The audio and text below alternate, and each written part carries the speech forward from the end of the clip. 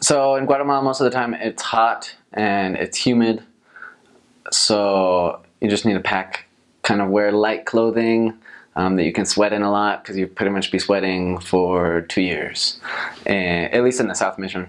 And in Guatemala, from about May or middle of April until about the middle of September, almost October, is the rainy season, and it rains a lot. And so I would maybe something is just pack a sturdy umbrella. Maybe that's something because I remember I went out in my first area. It was raining so hard. We'd walked out to dinner at a really far away place, and I pulled out my umbrella, we walked out the door, and it flew up and then it flew away. And I got so soaked the entire way home. I remember we were walking in the street. So often the drainage isn't that great in Guatemala, like their central infrastructure drainage system. So we were walking in the street and it was like almost up to our knee, the water that night when we were walking home.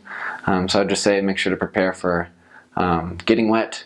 Pack a light raincoat. I had packed a raincoat that was really good for water, but it was kind of thick, so it was like I didn't wear it because it was hot and sweaty, even though it protects me from the rain. So I'd say a good raincoat, but also one that's light, because you're always walking around and you're always sweating. I remember my mission, it was pretty much, I was always wet, always. It was, because the days that it rained, it would usually rain at night, but even during the day, it got like more humid and more hot before it rained. So you're sweating so much all day, and then you were just wet at night from the rain.